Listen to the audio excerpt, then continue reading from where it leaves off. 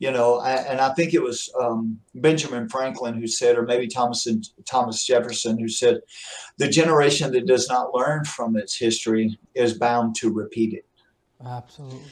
And Wow. so, but if you go back and you read in church history, you see that the church grew, the church exploded in times of oppression. Absolutely. You read the book of Esther. She was called to the kingdom for such a time as this. Men and women of God, right now, you are called to the kingdom for right now. Yes, This is sir. why you were born. This is why you're on planet Earth in Hallelujah. this time is for this occasion. And if we don't wrap our hearts, our passion, and our vision around that, we miss the moment of God.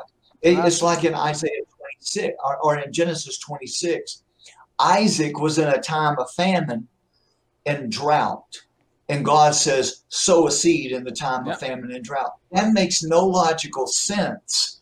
But the biblical principles of God work, whether you're in a pandemic Absolutely. or whether you're in the middle of the most prosperous time in Yeah. Americans' history. That is The correct. principles of God's word are not conditional on our circumstances. They work just That like is it. gravity works.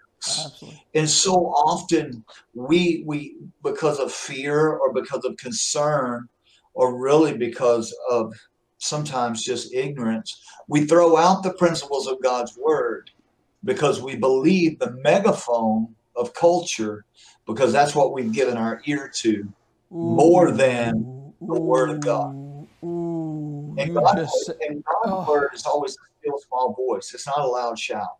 that's a mouthful. And so The we've got megaphone to of culture is bigger than louder than the word. My God, that's the truth.